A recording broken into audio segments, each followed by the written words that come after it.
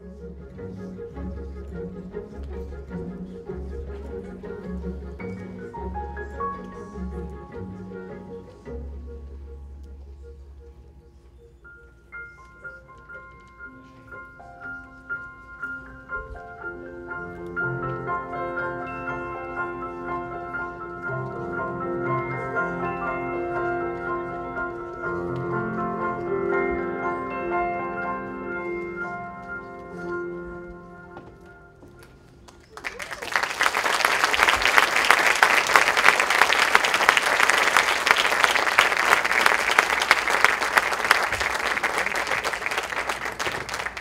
hope that you all just fell in love with that movie as much as we did here at Red.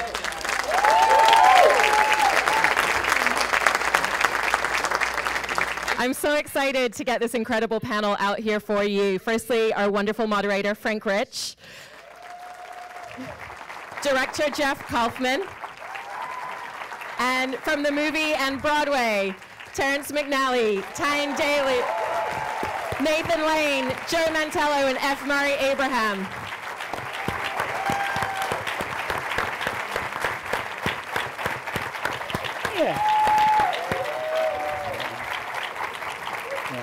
I'll slide it up. Monsieur, bien, bien, bien. Good.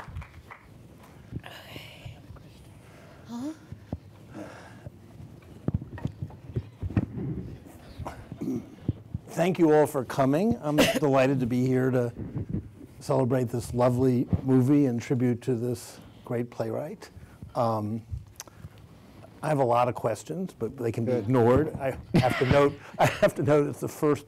This may be the only panel in New York that has 2 Roy Cohns on it. Both brilliant. I saw Murray Abraham's performance too, and way back. Anyway, I want to start by expressing my, this isn't really a question, sort of an amazement. The movie is well titled because it's kind of incredible that Terrence survived alcoholism, Corpus Christi, Texas, lung cancer, Edward Albee, and wrote these plays that are full of pathos but also humor, and it's so prolific, as you can see in the end credits. And I sort of want to start with you, Terrence, and just say, as you look at, this sort of sitting in the audience, what do you feel about your sense of accomplishment? What are you proudest of? Not a particular play or whatever, but about getting through life. What do you? It's a hard question, Frank. I'm someone who doesn't like hearing his voice on the radio, so you can imagine watching a film. Yeah. I feel mainly how lucky I've been, and my friends and the people I've known loved me and supported me, and I think I'm very wealthy in great friendships, many of which are on this stage, and I owe so much to them that it would take me forever to tell you just what Murray Abraham or Nathan or Joe. She's a newcomer to my life. Tyne, I love her dearly, but I wouldn't be here without them, and they always love me I thought you said you survived. I thought you were going to start with the New York Times in their review of my first play. I forget who was the critic, but it was some of them were actually pretty good. Pretty deadly. My brother wrote a beautiful, angry letter to them, but unfortunately signed it Peter McNally, his brother.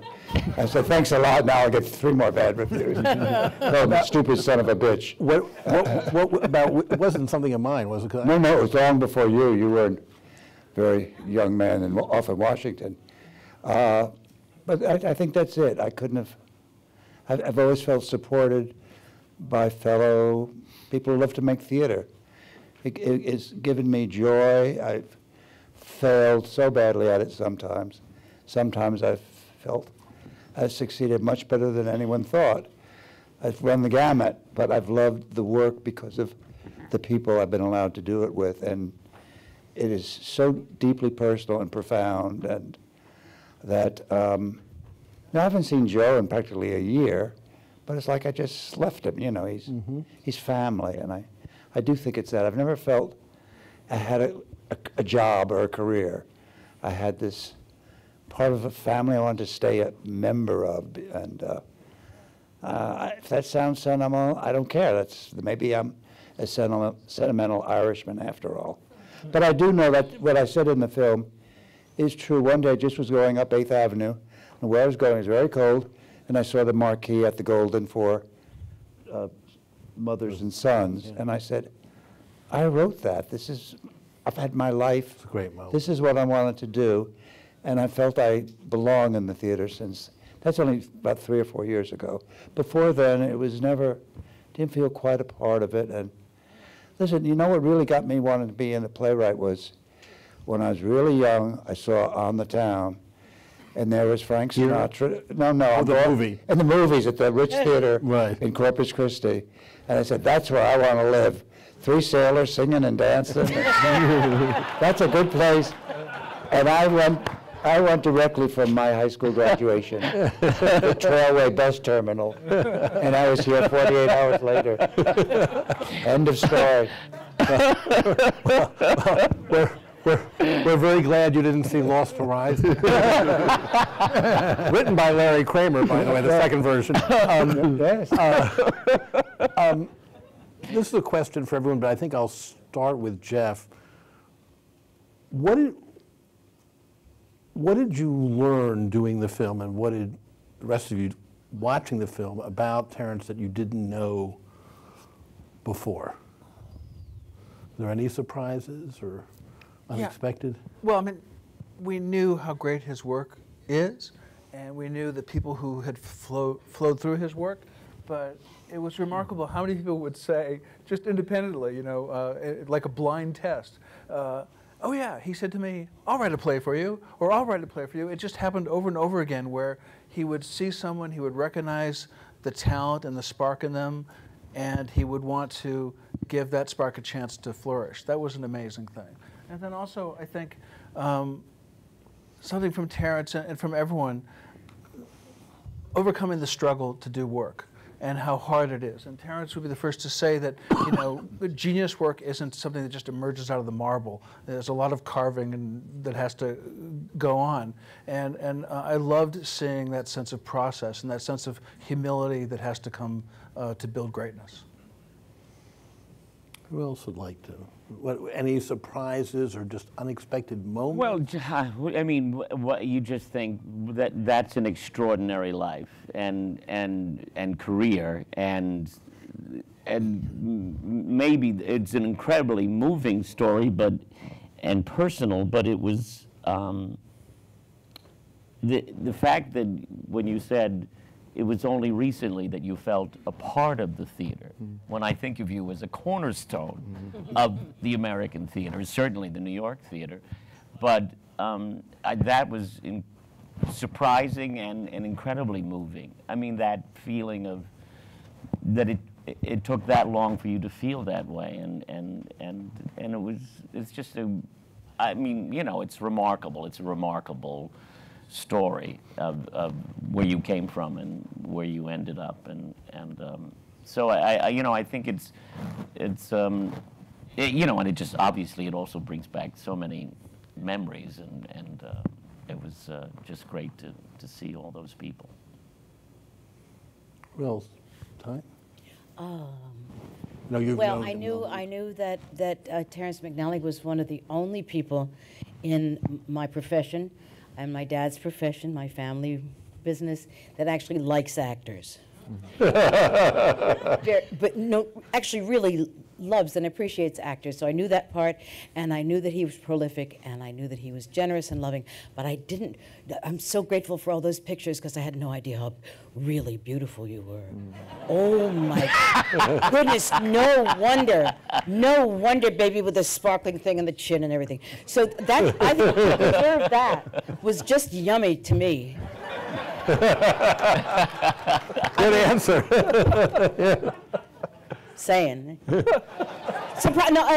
it shouldn't have been surprising because he's, you know, like men, he improves. But yeah, that was lovely.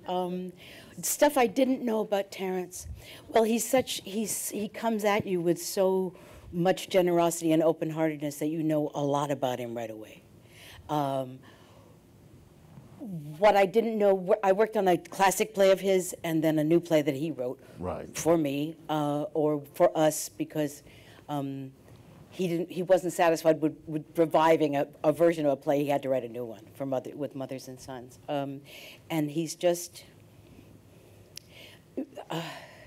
some people think working with dead playwrights is easier because there's none of those discussions. But with the live playwright, he was there.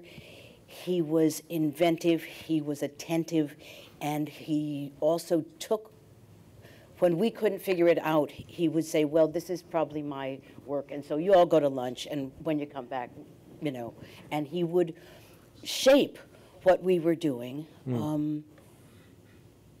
for its use in the moment, for its use now, not its use 20 years ago, or how does this story mean something right this minute? And to stay that much in the world is extraordinarily courageous as far as I'm concerned. He doesn't hide away. Hasn't never, as far as I can figure out. Murray, Joe, anything that startled you in this film, or did you feel it was all... I never knew how attractive you were, Murray. Until tonight. Plain to see. Plain to see.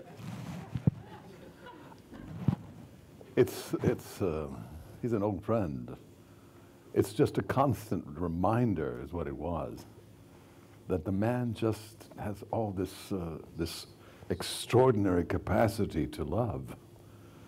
I mean, all the crap he went through, you know, we've all gone through some crap.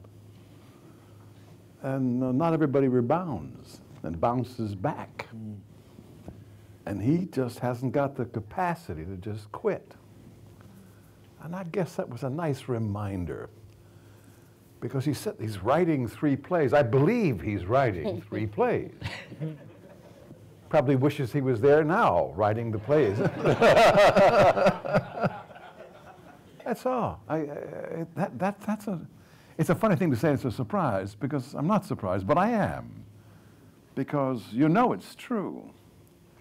It's a nice reminder, considering the trying times we are suffering right now. And I think that says it. It's just this extraordinary well of love that seems to have no bottom. It's great to be reminded that kind of thing exists. Joe?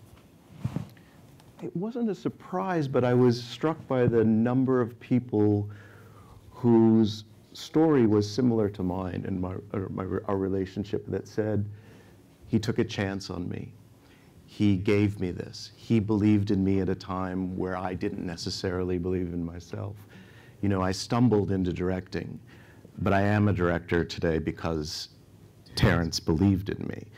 And he said, you can do this. Something that I had no capacity, that I didn't know that I could do.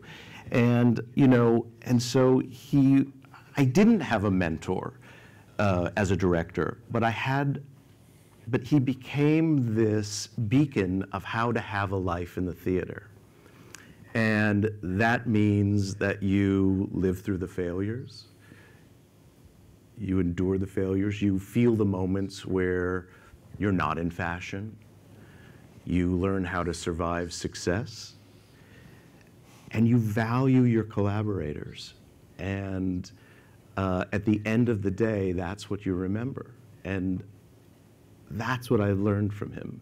And it was just astonishing to see the number of people who had that same experience. Because you began as a director under Terrence's auspices and with him, is there one thing that's not in the film I was curious about? I also want to talk about actors and Terrence, but directing, what is he like as a collaborator? Once your career was going and you were directing major works of his, how would you say the collaboration was with Terrence? I don't mean whether it was better or worse, but just how did it differ? Was there something particular about working with him as a playwright as opposed to other playwrights? I don't know that it was different. You know, what's kind of astonishing is that he didn't treat me any differently at the beginning of my career when I had absolutely no credits, and years later when I had more of a career. He treated me as a partner, as a collaborator, with great respect. He valued my opinion. There was a sense of playfulness about him, that it was absolutely deadly serious what we were doing, and yet there was this sense of celebration, and that he never lost that. He never lost that sense of celebration and awe, and how fortunate we are that we get to do this. That's a great lesson when you're just starting out. I would think so. What about, I'm thinking of the one theme of your career and also surfaces in the film is that you created these great roles for actors that you loved and, your Globe Theater, as it were. What happens when the actor, maybe we should start this with you, Terrence, when the actor whom you created the role for is in some ways ungrateful or feels, oh, I could improve on the role you've created for me? There must be moments where you're making bargains with each other, a part of the creative process where it must be, I would think it'd be very strange when you're, doing role for actors of this strength and quality. Where do you surrender? Where do you not surrender? How does that work? You mean negotiations about negotiations, yeah. That's never really been an issue with me. Like I say, one thing I must say about the movie, it's 100% honest. There's nothing in it that's false. So there's 2 points I want to make here. Is when I said to Nathan, I think your part needs something in the third act, and he, I guess, said, I believe him, maybe something like life is not just like a musical comedy, and I went home and wrote it. One of the things that moved me enormously in the film today was I think they undersold the shape of the script of Lips Together, Teeth Apart, and what was going on in the rehearsal room with people throwing the script down saying, this is terrible. Christine Baranski saying what she did to me, that moved me in the movie tonight almost more than anything.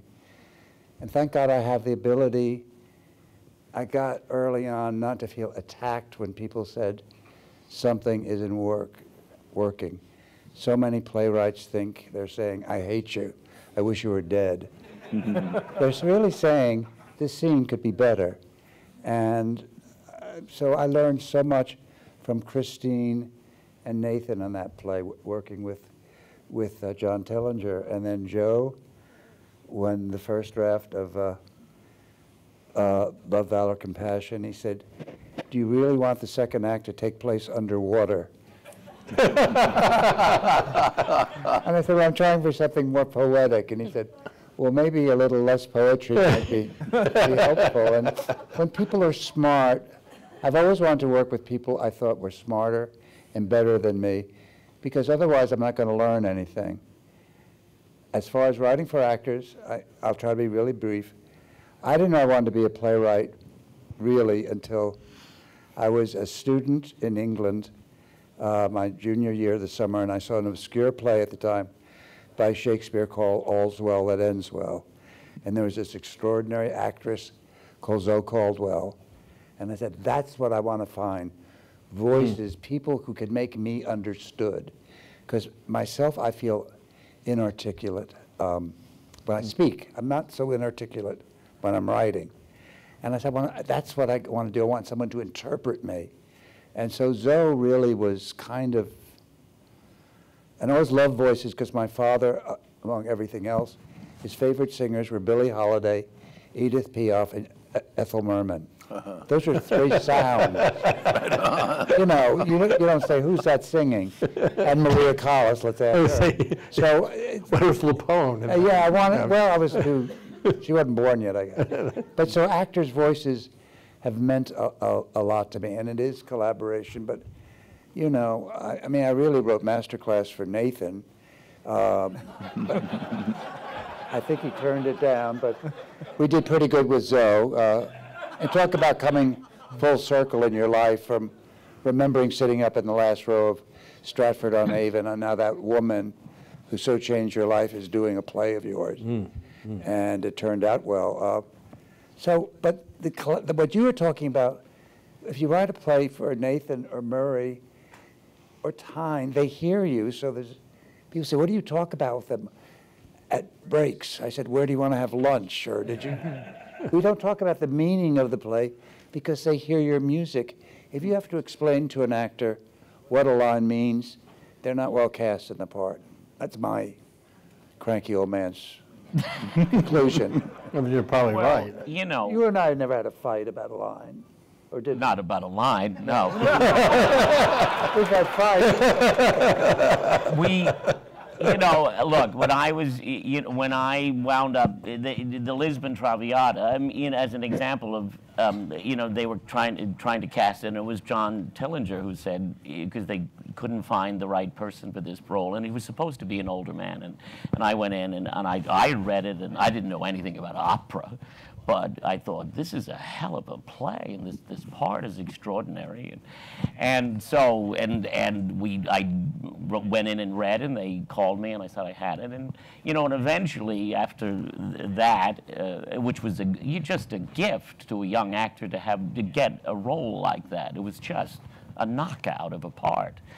And then, you know, after we got to know each other, after that experience, he said to me, you know, you came along at a time in my life when he had lost Bobby Drivers and James Coco, and he said, I love knowing I can write for someone in particular, you know, an actor, and so to have someone of his stature and incredible talent say that to me as a young actor was extraordinary, and which is what led to these many collaborations. And so I was, you know, it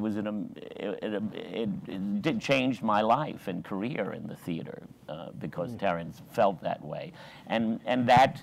You know, that's what's so inspiring about this, is that we're going to, you know, thanks, what did you say? Thanks for the use of the hall. You know, that we're going to put on we're going to do this together. We're going to create this together. We're going to figure it out. And no one is more excited about it than he is. He has the same enthusiasm and excitement about the theater. And you know, it's inspiring. It really is. It's, you know, it's very, very moving, and I can't think of a nicer guy who deserved a documentary more than you.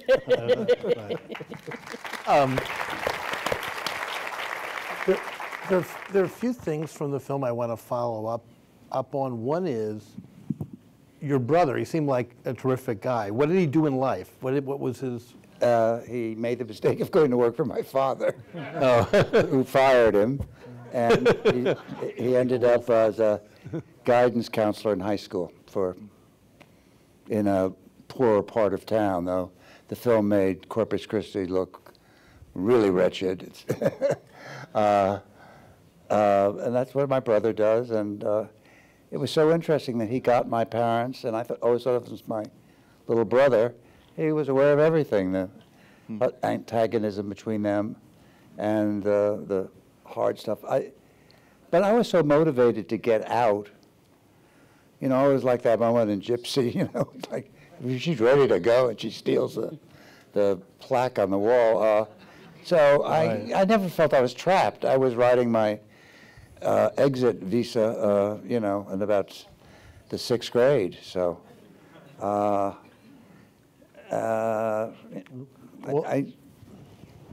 I'm sorry. No, I don't mean to. Slightly different subject. One thing that I was reminded of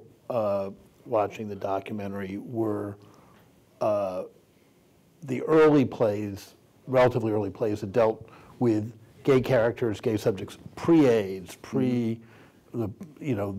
plays that came in the 80s. One thing I wanted, Rita Moreno saying that the Ritz in DC, I had fled DC by then. People hated it. Like critics hated it? The audiences hated it? And was it homophobia or just usual DC stupidity that I grew up with? I give two long answers. We opened during Congress was in recess over Christmas, so there's nobody in Washington. Right. And we got terrible reviews, and we thought the play was hilarious.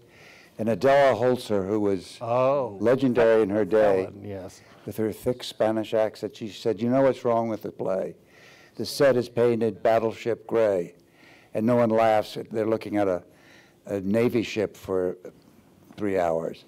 Paint it red, and it will make a difference." So we said, if you want to pay for the painters to come in on Sunday so we can perform Monday night in the red set, it was painted Sardi's red. You thought Neil Simon had been brought in over the weekend to do punch-ups. I didn't change a word. The curtain went up. And laugh, laugh, laugh. Adela Holzer was right? Yes, she was. And they still put her in prison. It's true. She was the original Max Bialystock. And all these years, I can see myself still making that kind of mistake because I don't know about color psychology. So, That's so. you know, I'd love to know who the set designer was. He must have. Your next All place my should be sets red. must be red. yes. So that, I think I may be the only one on this stage, but maybe not, aside from you, who actually saw And Things That Go Bump in the Night on Broadway. you might be the only one. In my case, Paul Libin got something wrong. He said it was completely sold out during previews, but the reason it sold out was because the tickets were like $3 and $2. Was that, and I had there was a girl, I was 15 at the time, and there was a girl I was trying to impress from summer camp, who wanted to see Hello Dolly. I said, well, I couldn't get tickets to Hello Dolly, or I couldn't afford tickets to Hello Dolly. So we went and saw Things That Go Bump in the Night. I never saw her again, but it was, I didn't, but I remember, I didn't quite understand the play. I was fascinated by it. I remember parts of it vividly. I remember Robert Drivers was in a dress, right, which was something I'd never seen before. It was a little, it was fast. It was, it was really in the play. And I also remember Eileen Heckert getting some boos. I don't think because of her performance, just because the audience was hostile. Hostile. And at the Royale, and she was like, great, she just loved it. She could have been doing Hello Dolly herself, right? But I'm thinking, a couple of things in the movie that struck me were, first of all, to be reminded of Morning, Noon, Night, which I also saw on Broadway, which I like so much. I got my college theater to do all three plays, the other two, obviously by Melfi and Horowitz. But Noon, by the time I saw Noon, I understood what it was saying about sexuality. And I remember how shocking, and I know Joe's working on it right now, it was to see Boys in the Band when it opened to the Theater 4. But in a way, it was later. I mean, it was definitely late. You were out there, as far as I could tell, all alone, particularly having just like this done on Broadway. Yeah. And that wasn't on purpose or anything. It's a very simple reason. Clearly, after Zeus Story and then Virginia Woolf, Edward became so famous, you either were very discreet about it and I just lived with Edward and remember, and it's not a bitter story if it sounds that way, it's called what you endure, what you go through to be a human being. It used to be the critics all smoked, you guys all stood out under the marquee, and the only people left standing there were the critics, and they flashing the lights. Everyone smoked, everyone put out their cigarette. Simultaneously made it the big gesture at the foot. And Jean Kerr said to Walter Kerr, let's go see what his boyfriend has come up with. Right. And I thought, I'm not even a playwright to these people. I'm Edward's boy toy. And so I've always been reviewed as a gay playwright. So people said, you were so great about coming out. I was reviewed as a gay, homosexual playwright. even hint in a review that Tennessee Williams or Inge or Edward were gay was, instant getting the hornet's nests going. So just the facts of my life, and did it. I mean, I didn't make a decision, I'm coming out. I made a decision, I'm going to live with Edward all because I love him. And we're going to be a couple, and if Edward chose not to acknowledge me in interviews, that was his business. Did people in the theater, gay or straight, talk to you about it in that period, about what an anomaly it was, did people, and again, I'm talking about particularly in those early years when it really was so rare, did people say, I mean, did you have conversations? Yeah.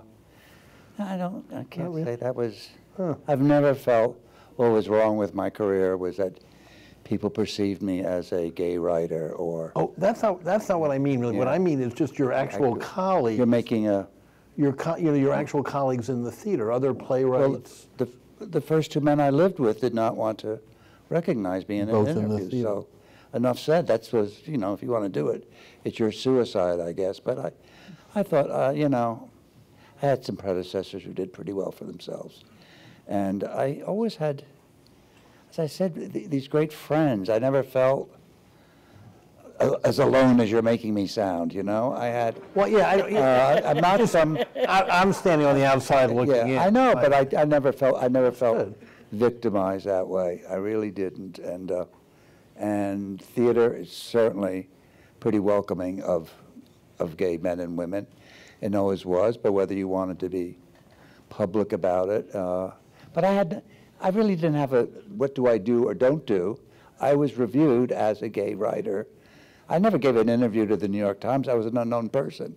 I had my first play done on Broadway at 24. I didn't get the Sunday feature in advance in which I got to tell the world, hey, I'm gay, but I was reviewed as, let's see what his boyfriend has come up with. And that was just the facts of life. I mean, Do you remember there was a kind of a spread in the Times about the presence of maybe homosexual writers in New York, and I think one of the 3 plays by supposed gay writers was Seascape, was Edward's play. But anyhow, there were interviews with different people in the business. What is your take on the possibility? And David Merrick said, there are no homosexuals in the theater. Man was a genius. What can you say? One of the great producers of all time. That's cause I was when you said that, Marie, I was thinking because there's a famous piece which what Terrence was saying reminded me of by Stanley Kaufman, right. Where basically, but it had to be earlier than Seascape. It must have been around. But it was before Boys in the Band, so it was like '67. That sounds right. He wasn't in the job long. Where he said he talked about Williams obviously and Albee, but he didn't name them. He didn't name them. Yeah, it was clear to people in the business. Inge, Albee, and Tennessee Williams, but he didn't name them. It didn't exist. Well, all I can say is that it caused sort of a firestorm at the time. I guess I was in high school, but about 20 years later, when I was a drama critic, I wrote a piece for at the beginning or the height of the AIDS crisis about AIDS and culture for Esquire. I did a piece for Esquire, a long essay. And I brought up the Stanley Kaufman thing, because I remembered reading it. I found it, in the Times archive.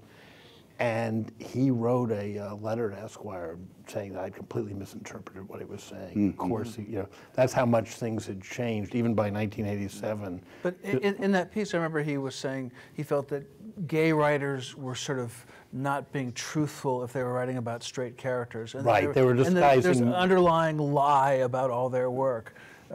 Which is right, and basically he was saying they were the old canard of the women are really men. Exactly. That was the level. The first one I really went kind of public that way after my first play, and I thought I got through the reviews pretty well with disastrous collection of notices. Only one good review.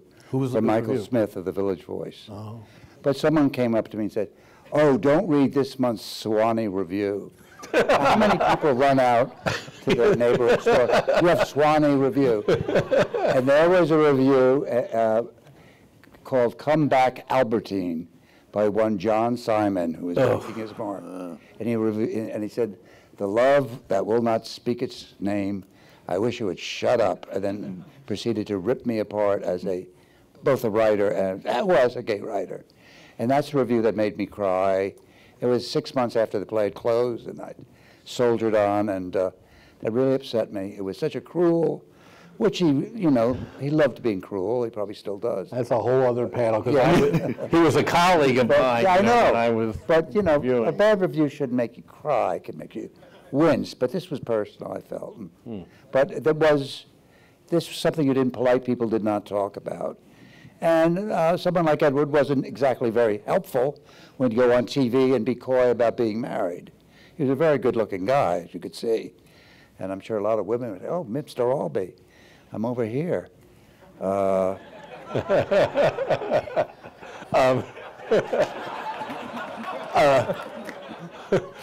like the agent Sue Mengers in the 60s that used to follow Steve Sondheim around and say, Sue Sondheim doesn't have a great ring to it. On another subject, you create these iconic roles for actors like the ones on the stage, and then they're played by other actors, and I think great actors, for instance, Tyne doing Master Class, the different casts who have done, the major casts have done Frankie and Johnny and others, and how, if they were created how does that all work in these productions? I'm not talking about stock productions, first-class productions in New York where you've been involved. What's that like as an experience for you? What's it like maybe for a director doing one of them? What's it like for actors who either, as in your case, taking over a legendary role, or perhaps the case of Nathan and Murray, seeing other people do them? These things that were created, almost bespoke for you. Sometimes there's new insights to a part that none of us thought of in the rehearsal room. Very often I wince and dissemble afterwards. Because one thing about regional theater, no matter where you see the play, they say, we know it's not maybe Broadway standard sets, but in our own way, we think Janie brings a pathos and an honesty that neither Zoe nor Tyne managed to capture. And you go, yes, she did. That she did. So you don't have to say much to these theaters because they're very self-congratulatory. You'll see a production. So one production of Love, Valor, and they said, we were very proud, we're just doing this play on a bare stage. It was just a suggestion of a little house. Well, guess what Joe Mantello's set design was? A bare stage. But they think they invented it, and you just go, thank you, I'm glad you're doing the play. But every so often, I remember one, and I could say this in front of Tyne, I saw a master class in Paris with Fanny Ardant, and it was directed by Roman Polanski. And she did two things in it that I thought were extraordinary. When you entered the theater, she was going through the scores, or he did it, and occasionally someone would start to clap her, and she'd just look at them, and when the play proper began, they wanted to clap, and she said, we're here to work, and went back to doing the script. So that's pretty smart. And then when she did the monologues of Onassis, she made him the handsomest, sexiest man, where every other Maria has made him a monster, which I think he was, and is what I wrote. So when it was over, I said, you're terrific, but you've turned Onassis into Cary Grant and Robert Redford and, every handsome, seductive man who ever lived. He said, well, I was in love with him. Of course he was handsome and seductive. And I thought, that's an intelligent actress thinking of an It's a interpretation. French actress, honey. But I thought I learned something.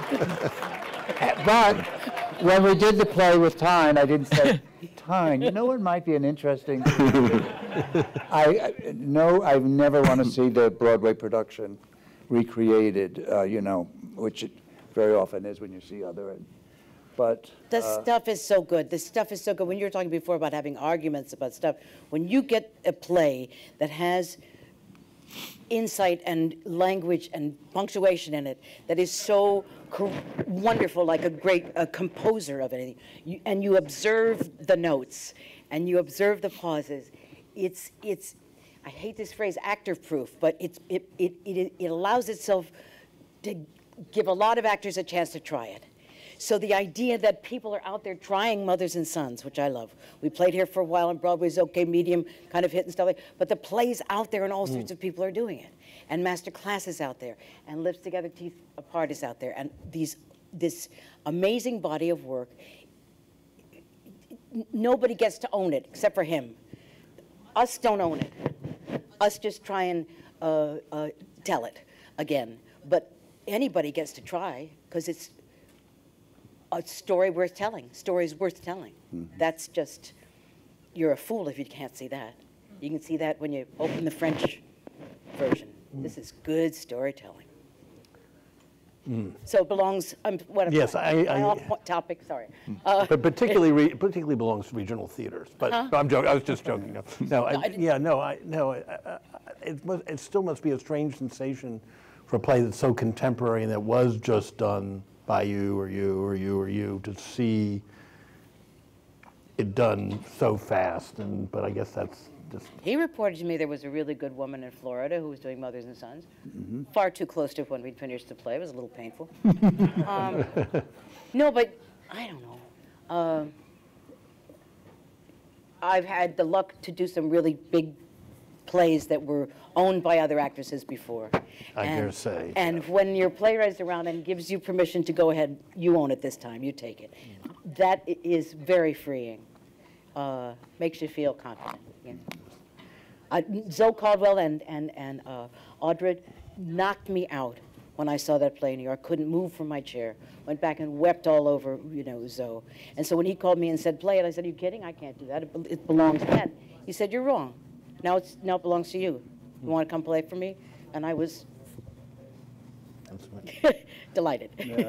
Well. That's great. Well, we're nearing the end. My last question, I think, is for you, Terrence, and what's happening there, declaring war outside.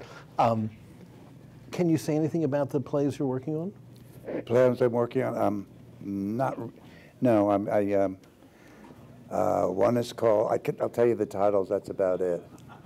If I can remember them.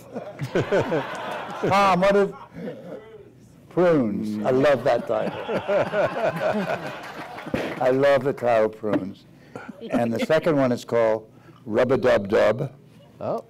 And the third play doesn't have a title.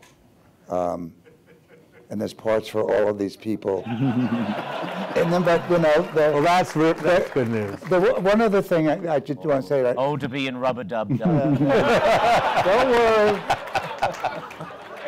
Here's hoping.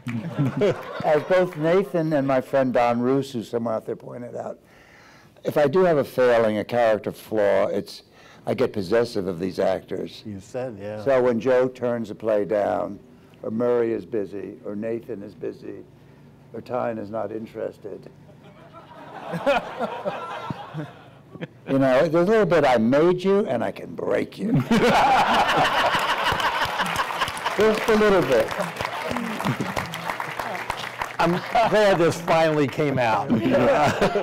Thank you. Congratulations. Beautiful. Thank you. Thank you. A wonderful movie. I think